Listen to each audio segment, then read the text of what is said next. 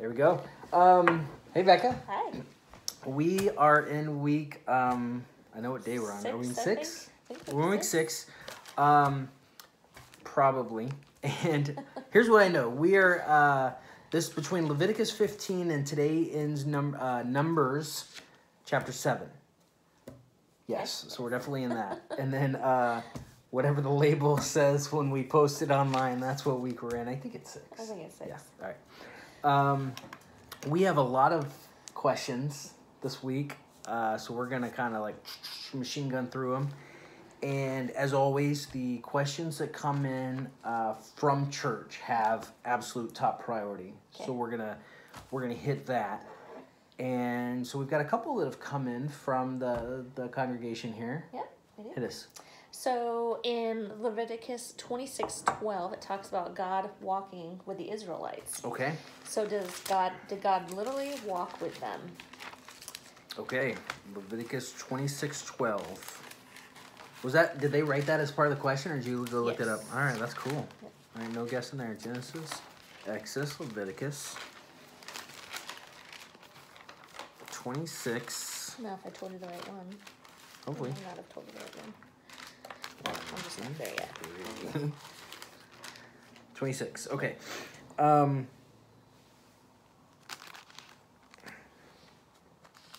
12.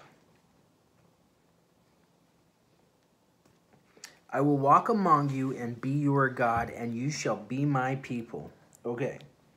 So we can say, yes, we know that God did walk among them because he says, I will walk among you. Mm-hmm. Now, what does that mean? Yeah. Because nobody was supposed to see the face of God, right? Right. But I have a feeling, I think there's an if. If you walk in my statutes and keep my commandments and perform them. So I'm back in verse 3. Then I will give you rain. Then your threshing shall last. Then I'll give you peace in the land. You'll chase your enemies. I will walk among you and be your God, and you shall be my people.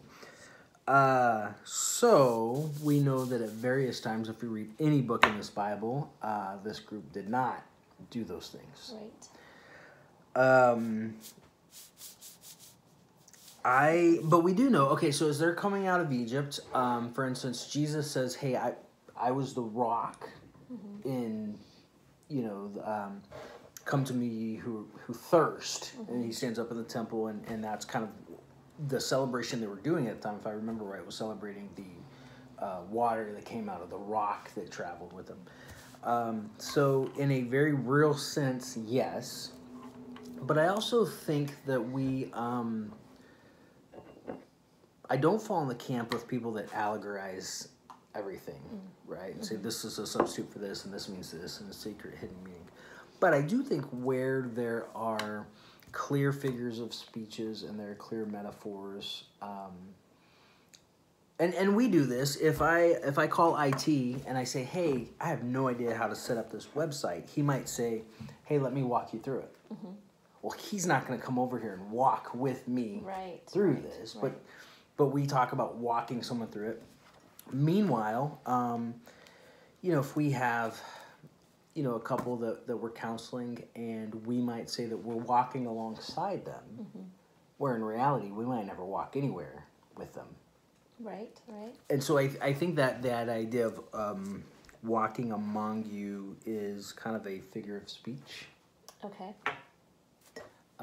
We do, however, see and we know this because when the tabernacle moves, God tells Moses, hey, the cloud, my glory, my presence is going to rest above you. When I move, you move. Don't move till I do. Right. And that cloud is his presence in the Old Testament. So I think the walking among you is metaphorical, but I think definitely in a very real, tangible way, he was there with them. We see that in the tabernacle. I believe there's when we did talk about the temple, when the temple was set up, there was a very real presence of the Lord that the Bible talks about, that now that we are the temple, and so his presence rests in us. But before this, I think that there was a very real, very tangible maybe even they could point to something and go, see that's the presence of God. But, so I don't mean to just dismiss it as spiritual, but I do think that it was a figure of speech here. Okay. Yeah, that makes sense. If you listen to a really great sermon online, he makes a better point for something else, hey, send it to me. Okay? All right. What's the next one? The next one was, what is the significance of unleavened bread? Ooh, unleavened bread. Yeah. Okay. Do we have a verse for that, or is it just kind of... That was just a question. Okay. We have a Feast of Unleavened Bread. We, a lot of the stuff, in fact, the historian Josephus tells us that the showbread was made with unleavened bread. Right, yep. The best commentary on the Old Testament is the Bible, New Testament. Yep. And so I'm remembering, so Jesus is in a boat, and he's already fed like 5,000 people with a couple sardines and a piece of toast, right? And he looks at his disciples and says, beware the leaven of the Pharisees. Can we pull that up? Do you have that? Can you I've Google? got Matthew 16:5 written. Yeah, if you I'm not just sure if Google that's beware the leaven of the correct. Pharisees, that'll take us right there. I'll race you.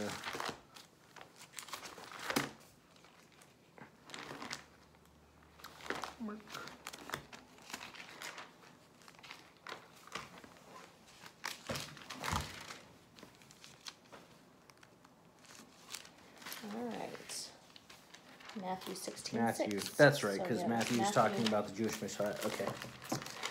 Matthew, you said 16:5? 16:5. Yes. All right. And he says, here we go. Now, when his disciples had come to the other side, because they're in a boat, they're going across probably the Sea of Galilee, if I remember right. Now, when his disciples had come to the other side, they had forgotten to take bread. Then Jesus said to them, take heed and beware of the leaven of the Pharisees and the Sadducees. And here's how we know that this is a symbol for something. They said, oh no, we forgot bread. And Jesus said, you have little faith. Don't you remember when I fed all these people? And then I fed all those other people. I did not speak to you concerning bread, but to beware of the leaven of the Pharisees and Sadducees. Then they understood that he did not tell them to beware of the leaven of bread, but of the doctrine of the Pharisees and Sadducees. Okay, so we know that there's more going on here than bread, right? Right. Jesus himself. So when we think about leaven is yeast. Right. And yeast is, it's a live thing, right? Yep. Is it biologically the same as a fungus? I don't know. People are like, I'm never going to eat pizza I've again. heard it is, but I don't Okay. know. Yeast is a living thing, and the way I remember when I worked at Johnny's Pizza, we would have these huge barrels of dough, like think trash cans, and we'd have this little bitty packet, and you'd pour it in the bread. For all my Oregonian friends, they're like, gluten-free, baby. Okay, when you guys make your L's and your beers and your craft whatevers, you still have that little bitty packet that you pour of yeast that you pour into the cider or whatever you're making. And it only takes a little bit because as they eat, they reproduce. And they eat, and then bread rises because it's eaten now air has filled up all those spots where it's eaten. Interesting. Okay? Yeah. And that's why, like, remember when everyone went nuts and bought, I don't know, we're gonna kill germs with toilet paper and sourdough starters. Okay. Right? Everyone just bought all the toilet paper and was that 2020? I don't remember. Okay, I don't remember the y'all sourdough remember. starters. Y'all remember. Yeah. Oh, it was And so you okay. couldn't buy yeast anywhere because everyone had bought it all up. Okay. And so the way bread works is if you take a little bit of dough that's already had yeast in it, put it in a whole new pack of dough, it's going to permeate all that, and you can just keep going forever. And so throughout the Bible, this yeast, this leaven is an example of sin. That Yes. a little bit of leaven leavens the whole lump. And man, you really cannot give quarter to any of that. And so when we see the Old Testament being set up as holy and pure and perfect, now, not to say it's sinful to use yeast. Right. Because there's several things in here that God commands them to use yeast. So it's not sinful to use yeast, but yeast is a symbolic, a lot of times, of sin. And specifically, as we read through, it's sometimes generally sin and sometimes specifically hypocrisy. Okay.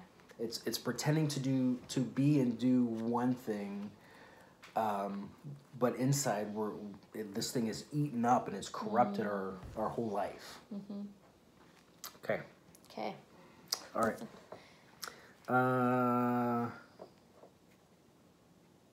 Yes, there are a bunch of verses I could draw, and I think I'm just going to summarize it that whole way. Yeah. And if you read your Bible with that picture in mind, when you see those other verses, you'll go, oh, this is what Adan was talking about. All right. I told you guys last week I was super excited about Leviticus 16 because Leviticus 16 is when we get to the high priest stuff. And so Leviticus and Numbers, man, I get really jazzed about because all of the questions, all of the unanswerable questions in the New Testament suddenly make sense with these two books. Because they didn't need to answer them because they knew these two books, so they didn't need to fill us in on what they already knew. So, read, if you will, John chapter 20, verse 5. So this is, as New Testament believers, we're all familiar with the book of John, and we just kind of take things at face value. You said 20 verse 5. Chapter 20, verse 5. That says, and stooping and looking in, he saw the linen wrappings lying there, but he did not go in. Okay, so this is they've run to the tomb. Mm-hmm. Christ has been resurrected. Mm-hmm. And their clothes laying there. Yeah. Why? Like he just... And now he's gone naked, and he's just left his clothes there. And for years, I was like, why? How does... And no one else cared. I said, why did... And the pastor goes, I don't know. And then I would go to my Sunday school teacher, and she's like, I don't know. And no one else seemed to wonder why he left his clothes there. And that bothered me. And it bothered me until I read Leviticus chapter 16. Is this where... They were folded. His linens were folded. They were folded, sure. Because that's isn't that I'm returning if they're put?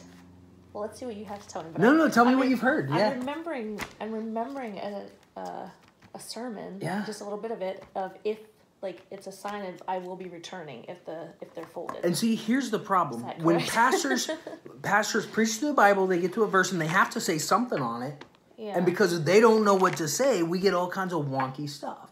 Yeah. So if we go back to Leviticus. Okay. Chapter 16, just like Leviticus.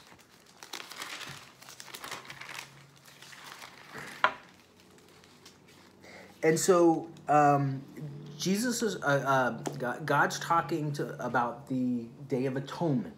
Okay. And here's what atonement means. Atonement is an English word for the English translation for the Hebrew word, and the at-one-ment. Atonement at one meant that's a really good explanation. That's where the word came from. It's what it means. And so the day of that one meant is the day that God and his people can reconcile and become one. Okay. And once a year, the high priest goes into the Holy of Holies, and God's laying out when he can go, when he can't go, make sure you're pure or I will kill you, like all of that, right? And then he takes one bull, makes the sacrifices, all of that, and when he's done, then, verse 23, chapter 16, ready? Yep. Then Aaron shall, now the high priest, then Aaron shall come into the tabernacle of meeting, shall take off the linen garments which he put on when he went to the holy place, and shall leave them there. Okay, which is what Christ did. That's why he left his clothes there, because Aaron, being the high priest, the one who makes the sacrifice that allows God and his people to be reconciled, he says, when you've done that on that day, take off your clothes and leave them there. That's why Jesus' clothes were there. Okay. And then if we continue on in chapter 16, we get to verse 32.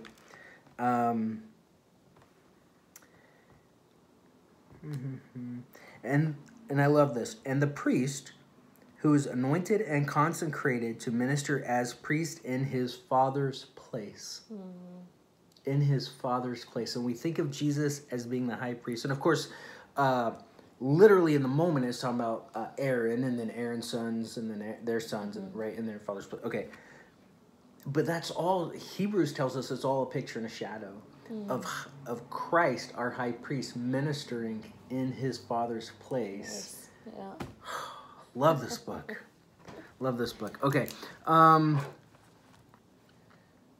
So, also, John 19, if you'll remember, and I'll just kind of sum this up. You don't have to turn there. Okay. The soldiers are throwing lots for different stuff. That means dice. They're gambling for his stuff. And then they get his garment and they don't rip it. They don't tear it up, right? Because otherwise they wouldn't have had to gamble for it. They'd have just cut it in pieces. Okay. Right. Well, it's because Exodus 28 verse 32, and this was a little. We didn't cover it when we went through it, but while I'm all excited in the Old Testament, Exodus 28:32 says. Do you want me to read it? There's, it shall have, I've got the wrong verse.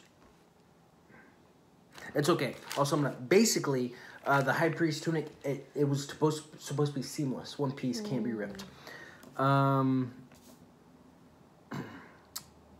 Let's go with the Passover. So one of the feast that we see as we're going through the section is the Passover.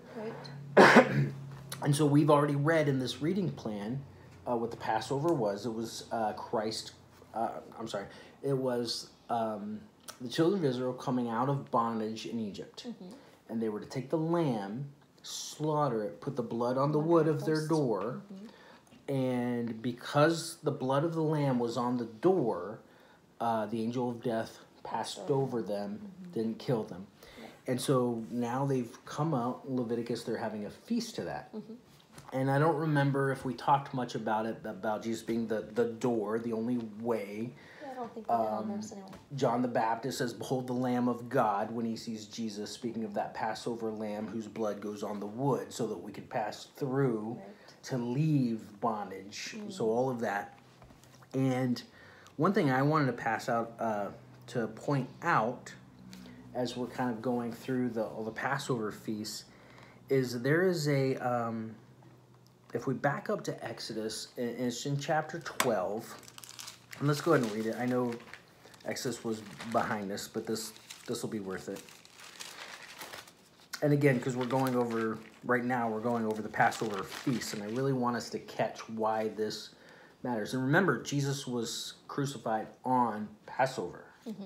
Right. Fulfilling that Passover prophecy. 12 and then verse 3. See there? Yes. So 12 verse 3 says, "Speak to all the congregation of Israel, saying, on the 10th of this month, every man shall take for himself a lamb according to the house of his father." And it kind of goes on for a while. So the 10th of the month. On the 10th of the month, you take this lamb in and you examine him. And then we get down to verse 6. "Now you shall keep it until the 14th day." So from the 10th to the 14th keep of the same month. "Then the whole congregation of Israel shall kill it." And if we think about the fact that Jesus came in on Palm Sunday, and Pontius Pilate said, "I can find no fault in him." The other leaders said, "Hey, we can't kill him. He hasn't done anything wrong according to our laws. You kill him." "No, we can't. You kill him." Right. And so he's examined this whole time, and then they slaughter him. And if you're wondering, like, why do all these Bible authors tell us about this examination period? Well, when he says, "I've come to fulfill the law," I mean, he didn't miss a beat. So, I did promise this in a sermon a couple weeks ago, the showbread. So we talked about, remember Jesus came in, his disciples were plucking grain, and the Pharisees got upset, and he said, "Don't you remember what David did when the priests let David eat the showbread?" And we kind of preached on exactly what that was about, and I said we'd get to the specifics of the showbread here. I'm not reading yet. Okay. So the showbread, as you read, 12, Josephus tells us they were unleavened, that it was unleavened. You got 12, one, symbolizing each tribe. And the importance of, when we look at the tabernacle, which eventually became the temple, was the entire thing, and we talked about this last week, was a picture and a type of the real temple in heaven. Right, yeah. Okay. And the showbread, also 8:5, it was Hebrews 8:5, was a shadow. Okay. Okay, so we've got 12 loaves of bread.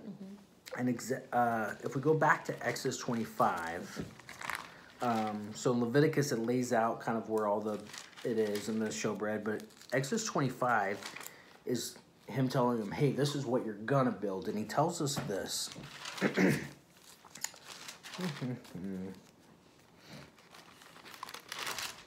Verse 30.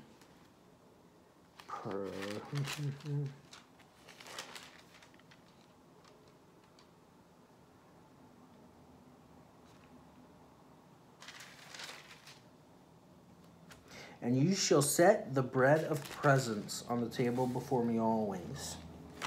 And so depending on your version, it calls it a few things. And one of the things it calls it is the bread of presence. When Jesus says, he says, I am the bread of life. Yep. I am the manna that came down from heaven. He says, I am the bread. In fact, the word Bethlehem, is house of bread. And that's why in Ruth, when it says there was no bread in Bethlehem, there was no bread in the house of bread. So they went to, anyway. We'll get there. Yeah. So Jesus is the bread of life. So this showbread is symbolic. It's a picture in the tabernacle of Christ himself and his presence. Right. So, pretty cool. Yeah. Yeah. All right. One last thing before we go, and this is kind of going to be a visual. So walk with me through it. See, walk with me through it. And then I'm going to show you the visual. And I did this one time because I just got bored of reading this, and so I just drew it out one time. So if we go to Numbers 2. And anytime you find yourself in a boring spot, that's a really awesome time for God to show you something cool. To go, okay, it's here. Your Bible says every verse is awesome and cool and does stuff. Why am I reading this? Yeah. So if we go to Numbers 2, and honestly, it's just like, so-and-so had an army with this many people, and so-and-so had an army with this many people. And he says, everyone's going to camp, according to their father's house, they shall camp some distance from the tabernacle of meeting. So the tabernacle is the tent that they're making the temple from. Remember, the houses, the tribes of Israel. Israel was Jacob, who was renamed Israel. Right. Jacob had 12 sons, but Joseph had Ephraim and Manasseh. Anyway, when we talk about 12 tribes of Israel, we're talking about the sons of Jacob who've become the tribes. Okay, so first we have a tabernacle, right? Yeah. That's my tabernacle. Cool? Yeah. All right, then to the east. Oh, you showed me this before. I know, this is my favorite. Yeah. Let's see, how do I want to do this? I want to do it this way. Okay, to the east, we have Judah. Okay? Judah. Talks about who's going to lead the army. It says that number is going to be 74,600. Okay? You guys tracking this? You see that? Okay. 74,600. Then, next to him will be Issachar. And he's got 54,400. All right. Then we've got Zebulon to the still to the east, right? Zebulon still to the east. And his army will be 57,400. Okay. On the south side, So that's east. So on the south side, and I'll kind of go through this quickly, and then I'll show you the visual I'm making. We've got Reuben, and he's got 46,500. 46,500. Then we've got Simeon. Simeon's got 59,300. 59,300. Gad. Then we get Gad. 45,650. 45,650. Do you want the total number or no? Of what? The camp of Reuben. Mine ends with the total number. I think it just adds all. Yeah, so all of those with Reuben. Here we go. 51,000. 450. 450. And then with Judah, all of Judah's, we've got 186,000. 186,000. 400. 400. Okay. All right, yeah, just give me the totals from here on out. And so then we've got to the west. On the west side is Ephraim. On the west side is Manasseh. And on the west side is Benjamin. And all of those guys... You're way ahead of me here. I'm in verse 24. Is 108,000. 100. Okay. And then on the north side, so here's where we're at so far. If you guys are doing this with us at home, the ones in circles are the total. Okay, stick with me. We have Dan. And then on the north side, we have Dan. And we don't want all the little ones. We have Dan, then it should be Asher, right? Dan, Asher, Naphtali, because that spells Dan. Yep. And the total of that is 157,600. 157,600. All right, so I want you guys to notice something. I want you to notice that we've got this number and this number are about the same, right? Then we have this number and this number. So what we're looking at is two equal sides, a short side and a long side.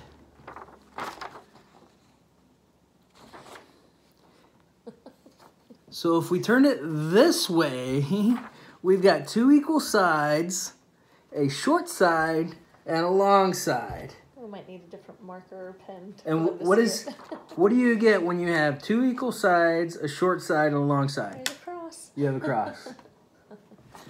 And so in the middle of this cross, we have the tabernacle. And remember we talked about, so Judah's on the east side, but their east in Hebrew is forward or up, right? Forward or up. Yep. And so we have Judah leading this out. When this were to move forward, what you would look down and see, if you had an aerial view, is you would see a cross moving forward, being led by the tribe of Judah. That's pretty cool. That's a great visual. And I just think every single thing that is in this book is just amazing. So anyway, I wanted to show you guys that. I think that's really fun, really cool. Whenever you get to Numbers, guys, Numbers are always in there for a reason. Both the book of Numbers. But Numbers are often in there for a reason, and we kind of just tune them out because we don't care. Let's get to the action. Right. But remember, guys, these guys were chiseling. These guys were like putting like quills on sheepskin. I mean, it was hard to write at that time. And so every word that they put in here would have been worth it. Yeah. And so, yeah, when you're reading just the numbers and the numbers, one, these are how big the armies were. But the other thing was, it was a really cool visual that God made of this cross being led by Judah through the wilderness with the tabernacle in the middle. It's pretty neat. So, I could go on and on about Leviticus and Numbers because I love Jesus, and I love how amazing he shows up even when we don't see him. He's everywhere. Yeah. Okay, any questions from you? Any things that stood out as you were reading? Not really. I mean, we kind of covered a lot of that. So. We did cover a lot of that. Yeah. Okay. Yep. Today is the 12th. Today is the 12th. I I say this every week. I'm going to keep saying it. For those of you that have been with us and doing your reading and keeping up, and we are excited to be in this adventure together and with you guys. We love when you give us the questions. We think it's so exciting when we just chat about that stuff. But if you're seeing this video for the first time, and it's February, or you might be seeing this video in June, that's fine. Start where you're at. Jump in on whatever day of the reading plan.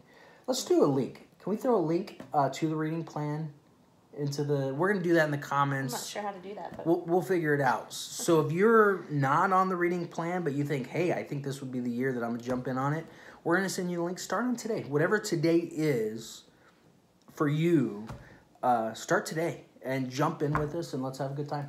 Yeah. As always, send us your questions. We'll do our best to get to them. Hopefully we'll see you tomorrow. Yeah, if you're local, see you tomorrow. And then for us, in real time, tomorrow's the Super Bowl Sunday. So we'll get together after church and hang out and watch some football and eat some chips and have a good time. Yep. Okay, say bye. All right, bye. Bye.